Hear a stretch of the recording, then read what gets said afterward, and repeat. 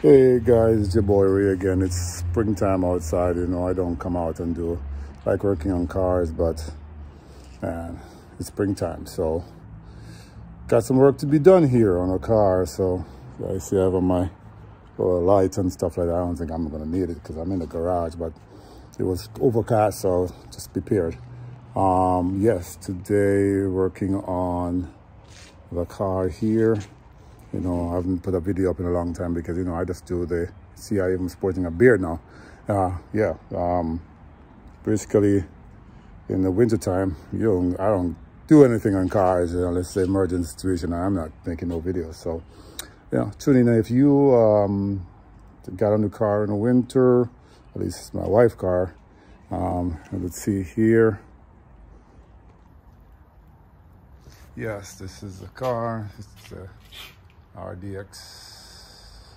It's the blackout, so it's a Rdx Acura Rdx 2022 with a Aspec PMC. So it comes with the black tailpipe. Looks nice. Yeah. So I got last week. Last weekend I'm driving a car and noticed that hey, it's showing a code B1616. I'm like, maintenance. I'm like, what's that? So I did my little research.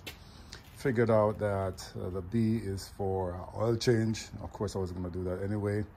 Don't mind my box of bottles of oil there.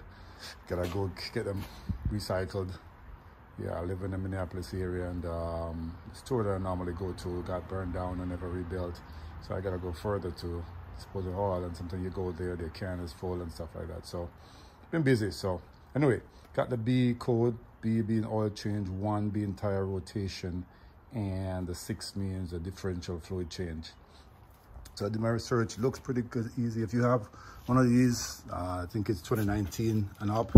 Yeah, pretty simple do. You see here, if you're looking right under there, you see right through that little hole there, the middle hole, right to the back of the differential. I'm gonna show you guys. It's not, it takes you 2 bottles. I went on Amazon and got the oil. I will show you guys later that. But if you can just go under this car. If you go on this car, this is the hole right there. And if you look, there it is. It goes right to the back of it. And you see it's DPSF. That's the type of oil. I got mine at the dealership. You can find it online. Here is the drain plug right there. Again, for this, you just need a ratchet, a 3/8 ratchet with an extension because you gotta go through this hole to the back of that. So I got my tools right here. All right, so give me a second here. Get my tools together. Yeah, so all you gotta do, this car, I didn't have to jack it up. I'm actually on the garage floor. Back up this, yep. So you go through here, and you go on to the other side, you see, it goes right in here, man. Right in there.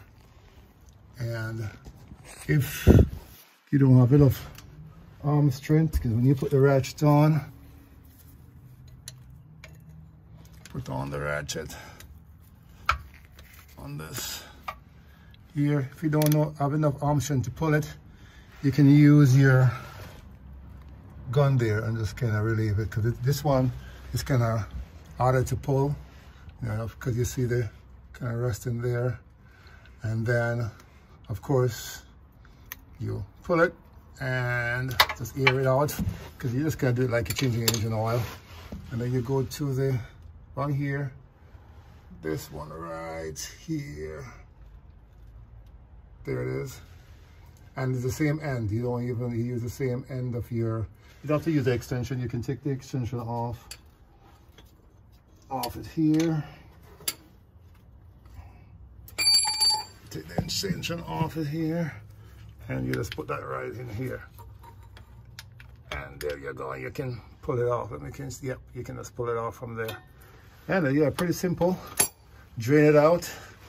Get your drain pan. I'm just gonna leave a tutorial. You guys can figure this out. You could know what you're doing if you're doing this. Loose it off, drain it. Of course, you pull the top one here first, right? Again, it might be a little stiff because you're using the extension. Sometimes you can even go in between here. If you have a jack stand, I jack it up. It'll be easier to go between here. You don't have to use the extension. But if you use the extension, which would be better because you have those electrical right there. You don't want to mess with that. With the extension, all you do is just use your torque wrench, torque gun, and it pulls pretty easy. All right, and then you can loose that so that here can get in it, and then of course you get your pan under it, just like you're changing your oil, and it drains out. It drains right out into the pan. Now you gotta change the washers, of course, typical situation, and it torques back to 35 pounds. You only need 35 pounds to torque back to when you lose. Now to put the fluid in, okay, to put the fluid in is kind of a little tricky. So what you need is a little $11 pump, but I'm going to show you mine. A little $11 pump from, I got mine at Wally World, because if you could use a funnel too here. Those extended funnels, I'm pouring it in and screw the bottle on the end, but it can be messy. All right, I see people do that. I'm like, no, that's ridiculous. It might be more work than you need. So you get all those $11 pump things. And you can buy, one I bought was actually, it can be used as a bike pump, ball pump. It can be used as something, and you can use a serpent pump too. So it's to a purpose. So you're not just buying an $11 pump for just a maybe one time use, or whatever you can do for certain things. So yeah, I'm going to show you the pump. All you do is stick one end in the bottle. I'll show you how to do that, and then one end into that, and you just pump it, and it pumps in there until it starts flowing over. So when you start flowing out of that area, of course you have your catch can under there. See, I messed up my floor there a little bit, so you gotta have something under it. And it just runs over. When it fills, it runs over. You stop pumping, it doesn't pump anymore, and then you clean it up. Use a little brake cleaner and clean it off, and you're good to go. So I'll show you that in a minute here. All right, guys, here it is. Here is the oil. See there? It says Acura. You can there is a comparable one at Honda. Honda says the same thing. Honda is a parent company for Acura. This is a luxury division, but the same oil works in both differentials. If you, for whatever reason, you can get it at both places. So it's all-wheel drive fluid, DPSF, just like I showed you on the back of the transfer case there. And yeah, here's a pump. It's basically, this is one I got, the multi-purpose, multi-use pump. Here it is. Simple operation. It comes with a quick release. So you put one end in here with the hose, and one in here. The bottom of it. Bottom of it here. See, it's all oily from me using it. You put it in here, you just push it down and push it in, and I'm using one hand, so it's simple. You push this down and then put the hose in, and then it comes back up, and it's just quick grip. And so you put one in the bottle. Just put one in the bottle here, and it goes into the hose, and the other end comes out and goes into the back of the transmission there. And you just pump the thing. It's, I was just under there, and I just pump it. Pump, and it just pumps it into it. Just circulates in there and goes in there. Pretty easy. So these are the tools that you need. I did try this business first, screw it onto here, but it was just not flowing right. I just gave up on it. I was creating more mess than I wanted to. Drained all down my arm, and I'm like, what? Forget about it. This is $11. I had bought it with the hopes that if that works, I wouldn't even need to use a pump, because but again, this is a dual pump, so it comes even with an attachment. You can pump your bike with it, or you can pump ball. You have kids, you have soccer balls, basketballs, footballs, whatever it may be. You use that. So yeah, that's how you change the